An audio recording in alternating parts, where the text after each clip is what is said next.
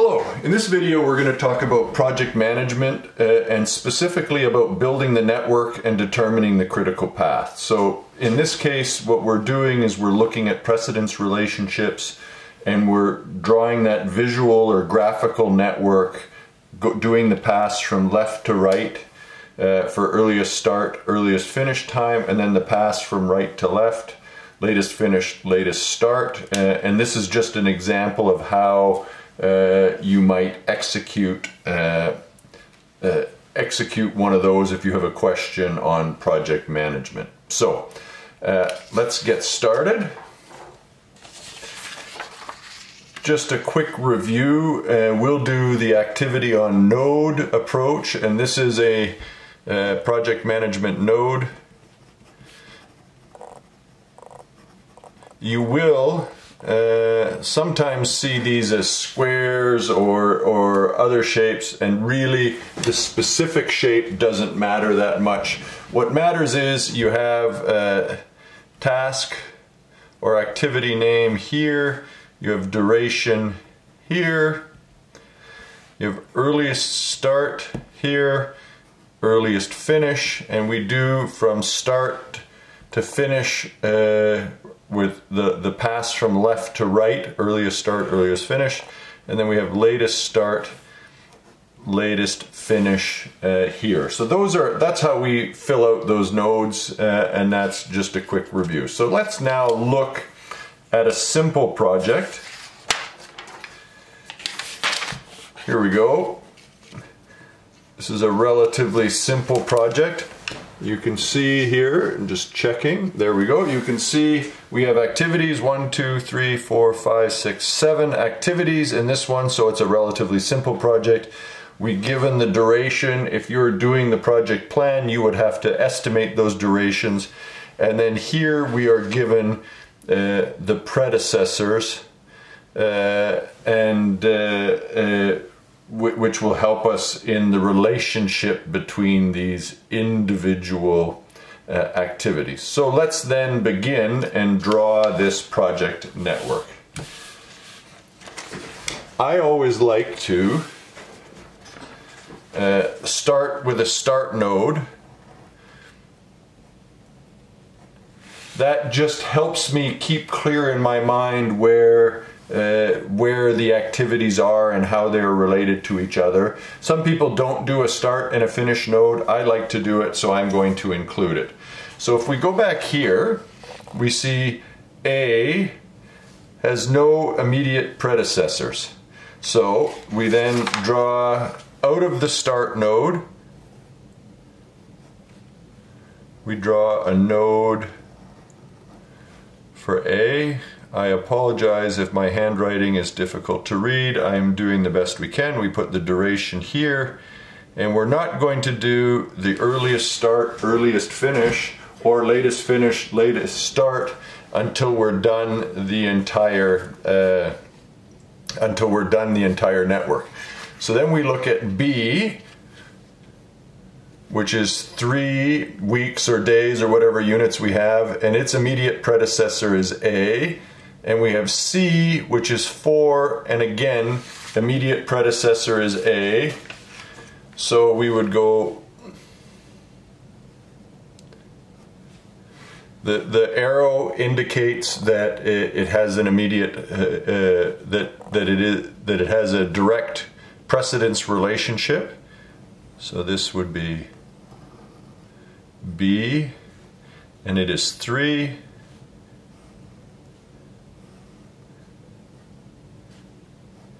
And we would have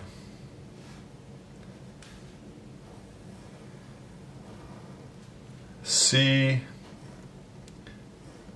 and it is 4. So that says that we start, A has to be done before either B or C can start. Let's look at the next one. D is too long and it has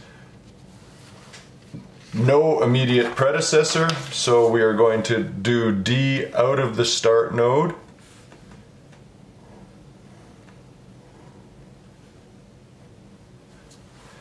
D has a duration of 2, We'll finish these nodes off. We'll go back to our information here. E has a duration of 4, and it has predecessors of both C and D. So we draw an arrow from C and an arrow from D to E, which has a duration of 4, and we'll just finish the boundaries of that node.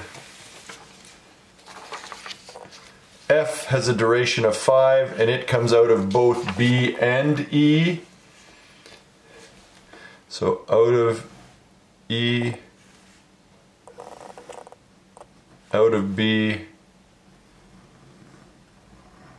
we draw the node F, has a duration of 5.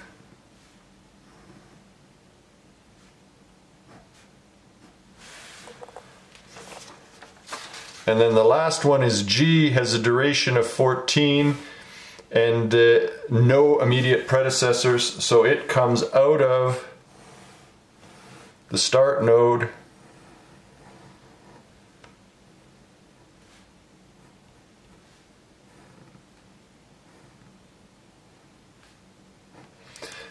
and because that is all of the activities on the node on the project, we can now say definitively that anything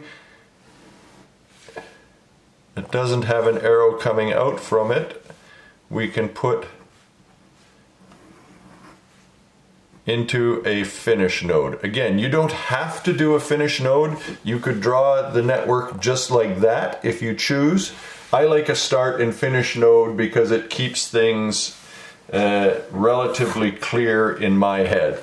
So now we're going to do the pass from left to right, which is the first thing we do is draw the network. Then the next thing we do is a pass from left to right to do earliest start and earliest finish. So anything that comes out of the start node has an earliest start of 0. So that would be A, D, and G. And so we know for each of those the earliest start is 0, and then the earliest finish is just earliest start plus the duration. So we have 3 here, 0 plus 2 is 2 here, 0 plus 14 is 14 here. So then we continue to work left to right. So B has only A before it, so the earliest the earliest start time for B is equal to 3. The duration is 3, so the earliest finish is 6. We go to C. The earliest start is 3. The duration is 4, so the earliest finish is 7. So now we get to E, and E has 2 activities coming into it. D has an earliest finish of 2, C has an earliest finish of 7, and E cannot start until both D and C are finished. So we take, as we go from left to right, we take the biggest earliest finish time. So we have an earliest start time for E, because it can't start till both of those are finished. The earliest this will be finished is 7. 7 plus 4 is 11.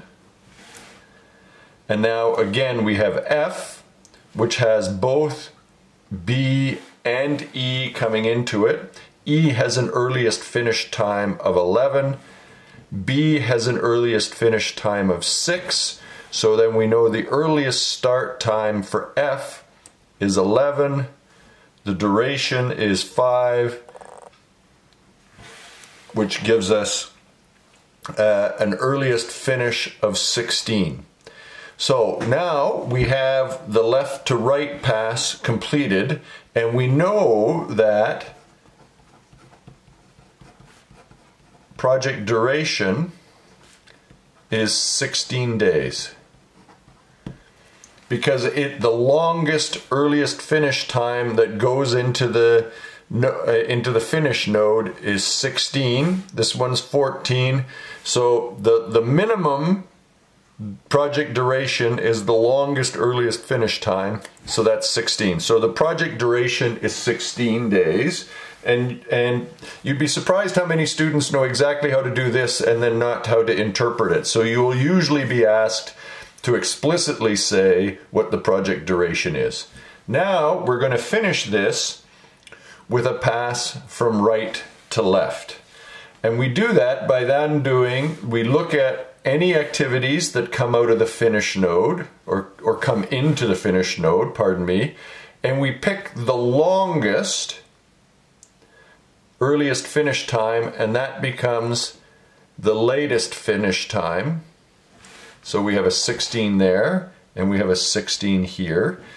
This is where students often go wrong. They'll often put a 14 here, but you pick, because that's one of the benefits of having the finish node, you pick the longest earliest finish that goes into the finish node and put it as the latest finish. Because as the definition says, the latest finish is the latest that task can finish, or that activity can finish, without making the project longer. So this could finish as late as 16 days without lengthening the project. But if this took longer than 16 days, it would lengthen the project. So that's how we look at it. Then we take 16 minus the duration is 11. 16 minus the duration is 2. Now we go backwards here. Latest start time is 11. There are only one that goes into here on our pass from right to left. So we have an 11 here and a 7 here.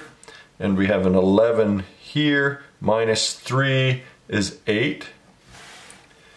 And so the latest finish time, again, only one comes into C. So we have a 7 here. Minus 4 is equal to 3. And we have a 7 here. Minus 2 is equal to 5. Now, when we get back to activity A on our pass from right to left, we have a latest start time of 3 and a latest start time of 8 that come into this activity on our pass from right to left. When we went from left to right, we picked the biggest number, but now the latest this can start is 3 days without lengthening the project. The latest this can start is 8 days without lengthening the project. So the latest this can finish without lengthening the project is the shortest latest start time that follows it. So we have 3 here, minus 3 is equal to 0. So now we've filled in our entire project network in this relatively simple example. And now we look for slack. And slack is the difference between the earliest start and latest start, or the difference between the earliest finish and the latest finished.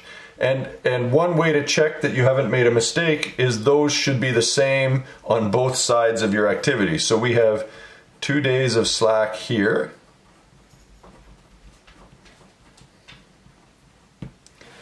We have 0, 5, so we have 5 days of slack here.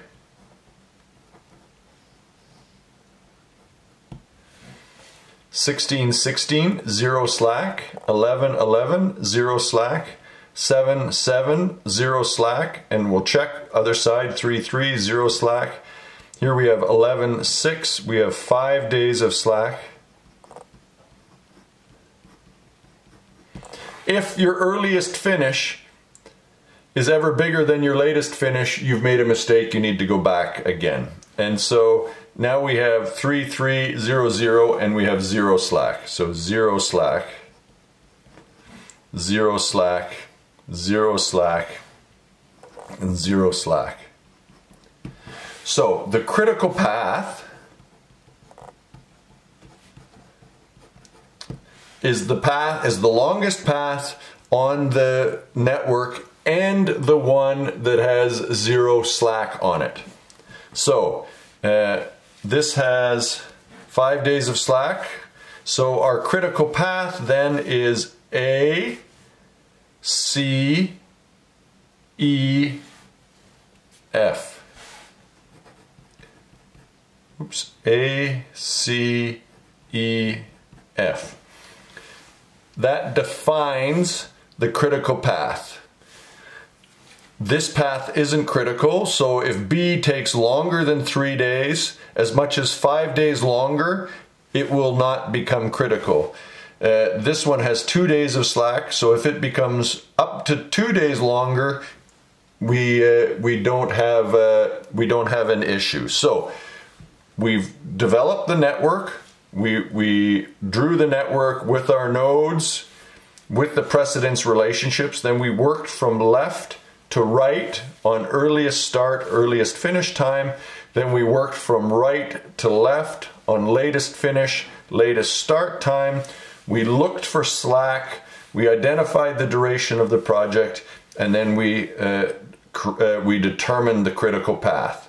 So those are the relatively straightforward steps in building the network and determining the critical path.